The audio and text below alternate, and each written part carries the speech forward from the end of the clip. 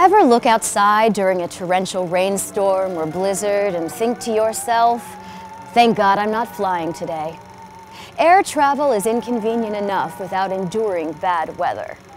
For actress and host Marisha, a winter flight wasn't just inconvenient, it was downright horrifying.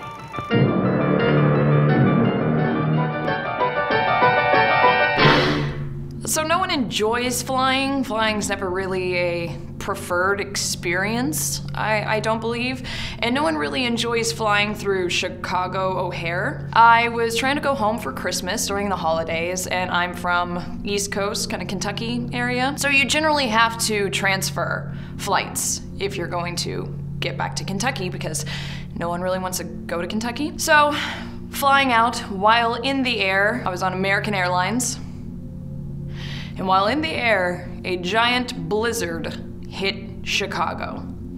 So we couldn't land, and we had to emergency land in Detroit. Emergency landed, ended up sitting on the tarmac for 7 hours. If any of you all understand screaming children on airplanes, I mean, it's kind of a trope, really. This was a hellscape. The plane got hot and sweaty, and parents were like calling over flight attendants to try and tell them, please, just do you have anything for my screaming child who's starving at this point? And they're like, well, we got like a cracker box if you want to charge $8 for it. $8 for fucking crackers? So I already knew that this was not a good situation. Finally decide, safe enough to fly, take off in the air, and it's only like 30 minutes tops from Detroit to Chicago. Get over top of Chicago and start realizing that the plane is just circling the airport. We're not landing. And you know when things always start going wrong because the flight attendants start looking panicked because flight attendants have seen f***ing everything. So when a flight attendant starts panicking, I feel it's okay to get concerned. So they're bustling around, and then they start making the rounds to people to try and tell us to be calm, everything's okay, just waiting for a lane to open.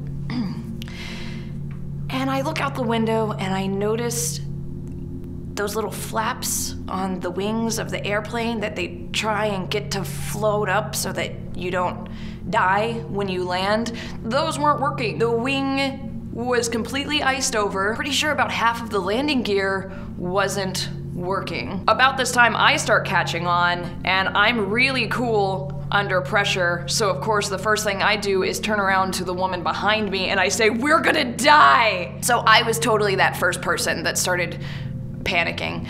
And the pilot decides he's gonna go for it, and the flight attendants come over and they tell us to stay seated and hold on. So we all held on, and I'm looking out the window hoping that I'm not gonna see the final moments before my death as the ground is just hitting me in the face.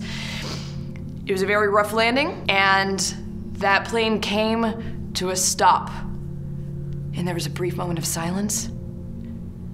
And then everyone just jumped up out of their seats and started screaming and cheering, and everyone had a new appreciation for life after that. That was probably the best Christmas that everyone on that plane had, because they actually like loved their family and their children for the rest of that holiday season, and then they forgot about it. But in that one I was horrified. And you, American Airlines, you. Out of everything, you were the most horrifying out of all of this experience. $8 for they're screaming children. Give them some goddamn chocolate milk. For shame. Dicks. But I was legit horrified.